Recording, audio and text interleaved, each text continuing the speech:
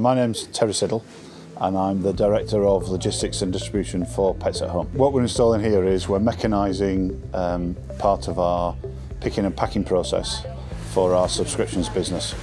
So we sell licensed medicines for dogs and cats, treating fleas and worms, and we sell them on a subscription offer, which means we get a regular 4-weekly order from a customer and we fulfil it through this operation here. And what we've invested in mechanises a large part of that process. Hiya, I'm Craig Smith, General Manager for e-commerce here at Pets at Home in Northampton. I'll just briefly talk you through our change in process. So we've got a subscription offering for customers, which enables customers to buy a flea, tick and worming treatment and have that delivered to the house every month. Currently we've got a very manual process, which is very successful for us, but it's still quite manual in terms of what we do. So what we've done, we've invested in equipment. So the first stage of the process will be the box gets erected here, which is the box erecting machine, and the tray gets produced. Then the tray will run along the conveyor.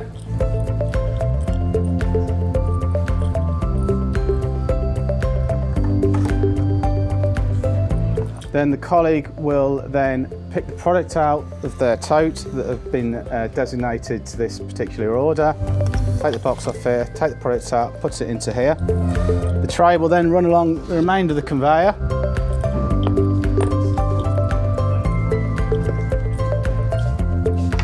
Got here. The tray will then go for the lidding process. This is the lidding machine here, as you can see. Then once the machine's lidded the box will look like this. The print and apply is then applied, and the box will simply run up the conveyor and drop off into a tote at the end, and then that's ready for them dispatching to a customer. The benefits are all about capacity, so we're at a point where we were reaching our maximum capacity with our current process. This effectively trebles the amount of orders we can get out of this operation. That's good for the current business, so that facilitates continued growth with our current range, but it also allows us to look at more products through a subscription. The process of issuing licensed meds requires a suitably qualified person, hence the SQP.